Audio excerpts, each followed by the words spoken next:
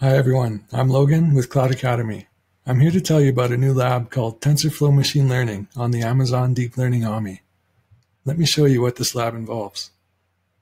You'll start with an EC2 instance running the Deep Learning AMI, and you'll use that instance to work with TensorFlow. You'll start by developing a model using TensorFlow Python code, and then you'll visualize the learning of the model with TensorBoard.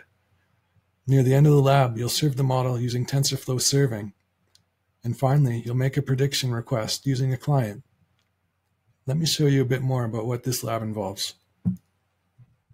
Near the beginning of the lab, you'll work inside of a Jupyter notebook and write Python code that uses the TensorFlow framework.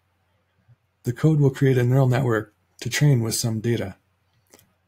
You'll write custom visualization code to visualize the training process and the results of the training.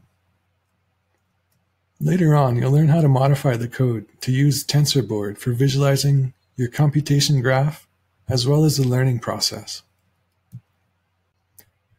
To finish the lab, you'll serve the trained model using TensorFlow Serving, and then you'll make a request using a Python prediction client.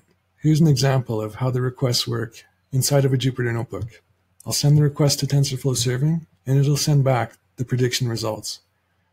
Now you'll understand how all of this works by taking the Cloud Academy lab.